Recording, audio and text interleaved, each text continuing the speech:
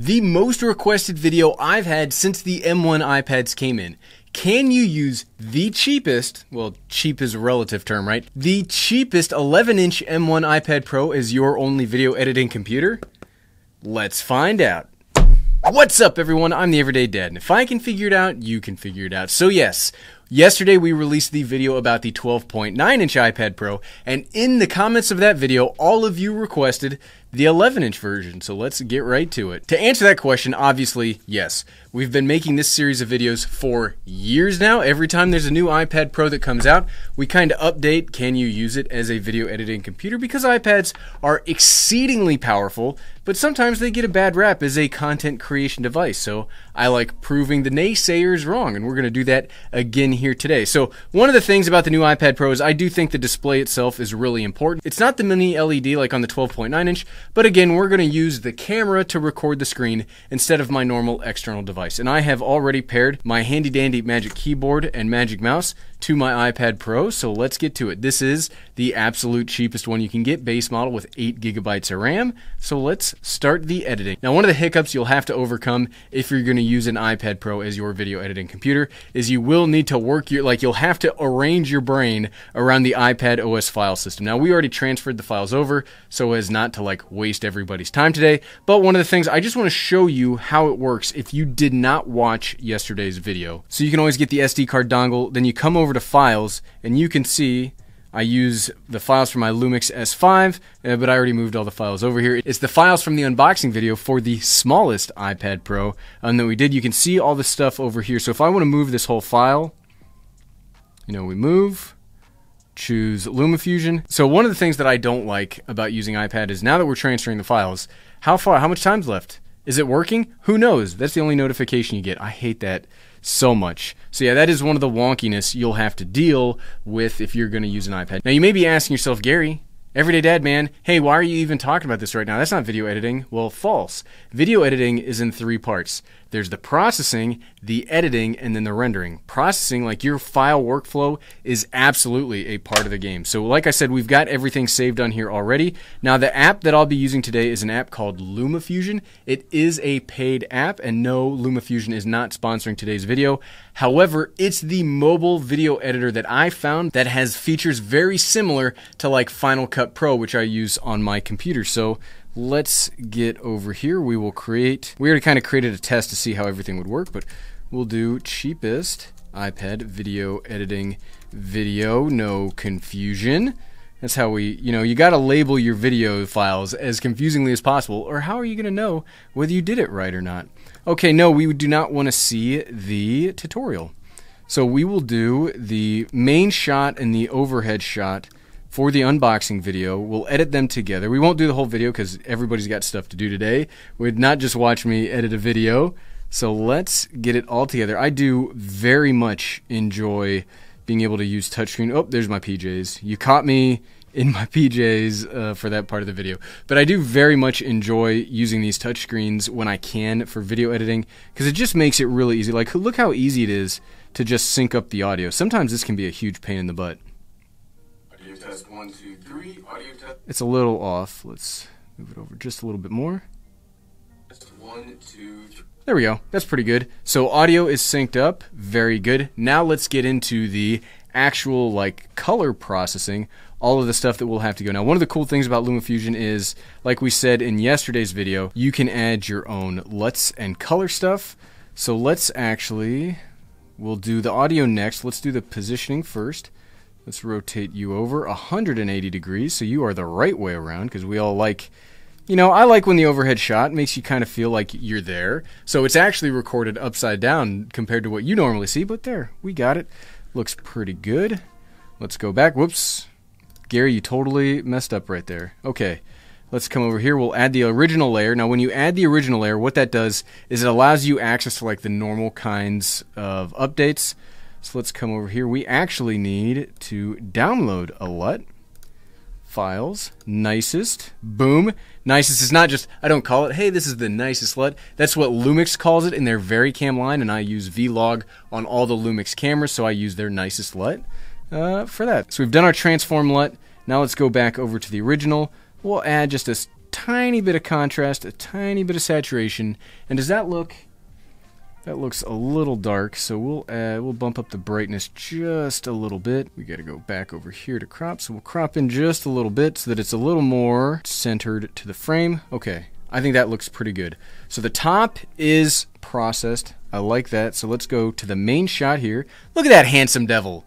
I'm looking at the monitor over there. But yeah, you see how all of this is like looks gray? That's because I shoot in what's called log, which is a very flat picture profile. It just lets you save a lot of information in the file, and it lets you tweak it a little bit more after the fact. So let's go ahead and process this too.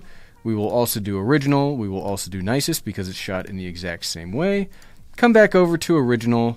A little bit of contrast.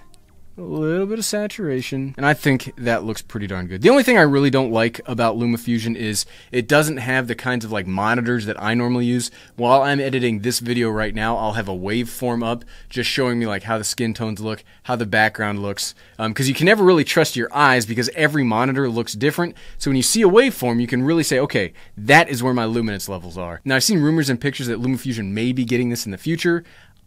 Hopefully soon, but that's one of the negatives if you're downloading this today that you will have. So we've processed the image on both files.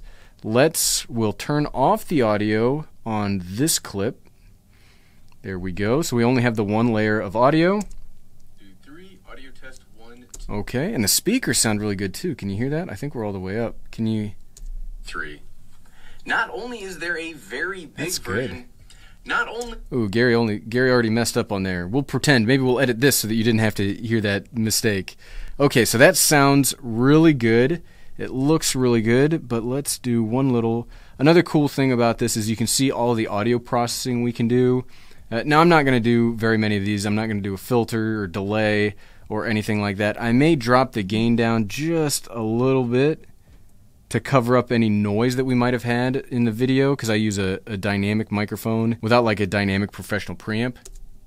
Power adapter, it says 20 watt right there, 20W. Okay, that sounds fantastic. It looks good, it sounds good. That only took like a couple of minutes, right? We've only been doing this for a few minutes now, and we are already ready to go, which is impressive. Okay, so let's go back over here to the beginning. We screwed up here somewhere, I remember. Not only is there a mini LED version of... Not only... Wow, look at... See? Look, you all are like, Gary, you make this look so easy.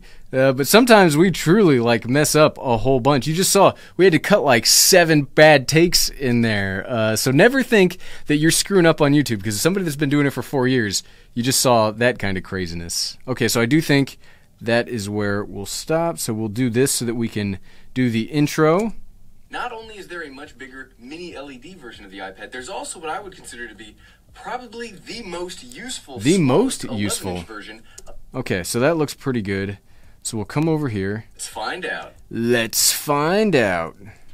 Okay, we'll come over here to What's up? What's up? Okay, we'll cut to the what's up because I like the jump. I think it's a little funnier when we're like, let's find out. What's up, everyone? Boom. There we go. Now that does make it a little harder to cut the intro when the intro is so quick, so we'll do a little bit more so you can see the interaction between the two files. Get right. Okay, so figured out. Zoom in. And if I can figure it out right there. If I can figure it out, you. Whoop, nope, sorry. Whoop. You can figure it out. You can figure it out, and when you are figuring it out, we actually crop in on that for emphasis. So that everybody actually knows that, look, it's not just Gary that can do this. Everybody can do this. Okay, does it look good? You can figure it out. So let's not skip around. That looks pretty good. We actually need to have the transition over here, something I forgot, right? What's up, everybody? Okay, so let's add a transition right here. Add transition.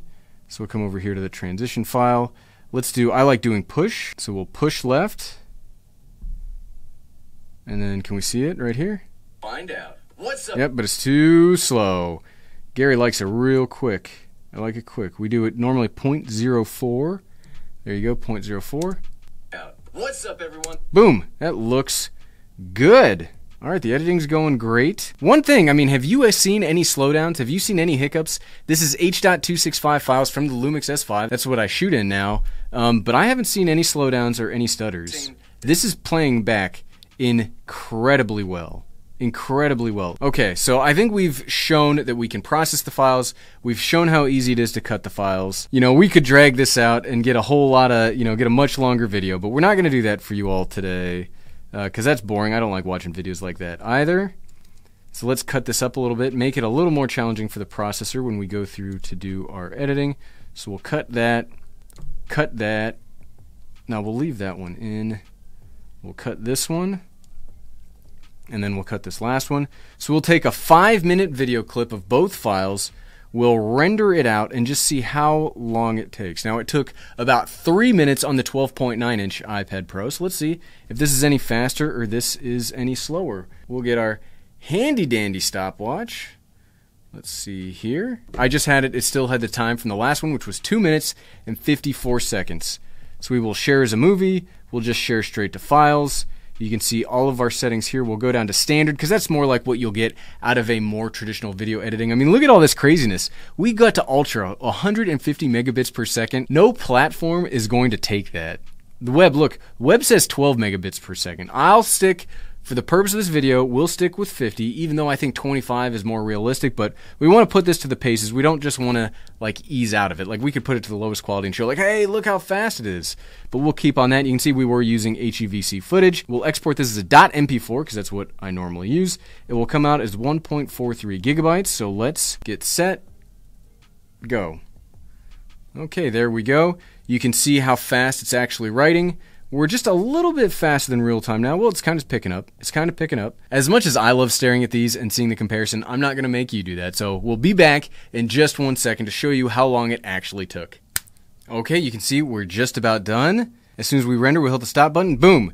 250, almost the exact same. That might have been, I mean, we were within a second of the 11-inch iPad and the 12.9-inch iPad. So it's the same processor, the same computer. So not very shocking, but look at that. This is way cheaper and you get the same performance. So yeah, 2 minutes and 54 seconds. It's almost twice real time. That's fantastic performance. However, to answer the question at the beginning of the video, could you use the brand new cheapest M1 iPad Pro as your only video editing computer? Yeah, you just saw it did perfectly fine. It does well in two parts of video editing. It does really well in editing and it does really well in rendering. The problem you're going to run into is processing, having to deal with the iPad OS file system. But if that's something that you already do and you're used to it, absolutely you can use the M1 iPad Pro as your only video editing computer.